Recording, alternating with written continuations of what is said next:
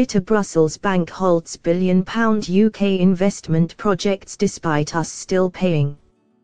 Bitter Eurocrats have halted the funding of vital £1 billion investment projects in the UK despite Britain continuing to pay into the scheme, an investigation revealed.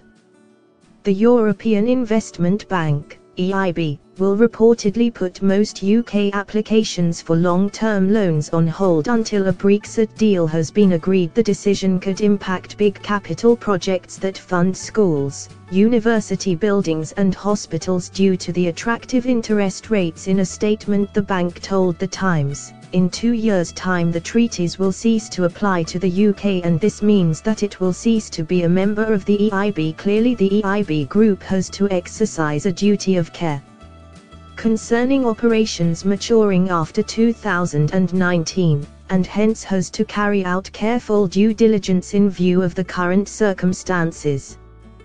The UK provides 16% of the capital of the Luxembourg-based multilateral institution, which exists to fund infrastructure spending and other activities that promote European cohesion and integration. Earlier this year the EIB did agree to 9 projects worth £1.4 billion in the UK, but nothing has been financed since June. Brexit does not necessarily mean the end of the UK's membership to the EIB, although they require that members shall be the member states. Piers Williamson, Chief Executive of the Housing Finance Corporation, does not expect any funding in the near future. He said, "The EIB has been a significant source of funding for UK housing regeneration for the last 20 years. We understand that our existing contractual commitments will be met, but we don't expect to be able to apply for any more funding at the moment."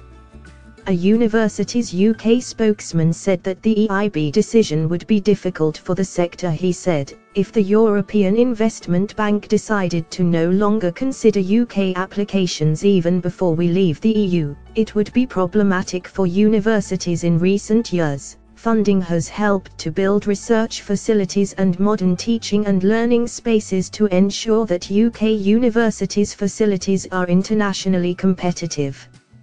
A Treasury spokesman said they were working on a workable alternative. He said, "We are clear that UK companies should be able to access EIB funding on equal terms as other member states while the UK remains a member of the EU. While we work to make sure this happens, we have taken action to support business investment by authorising the British Business Bank to increase its support for venture capital funds and have offered construction guarantees on infrastructure projects."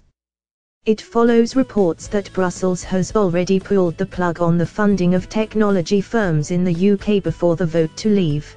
The European Investment Fund provided more than £500 million into the British industry, but now technology firms say they are being refused the money they are applying for as Brexit talks plough on before the UK can eventually leave the Brussels club in March 2019. Rory Sterling, a partner in BGF Ventures, said, "While they are not saying no officially, the clear message is that they are closed for business.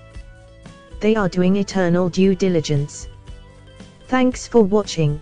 Please like, share and don't forget to subscribe English News Hub for new excited videos.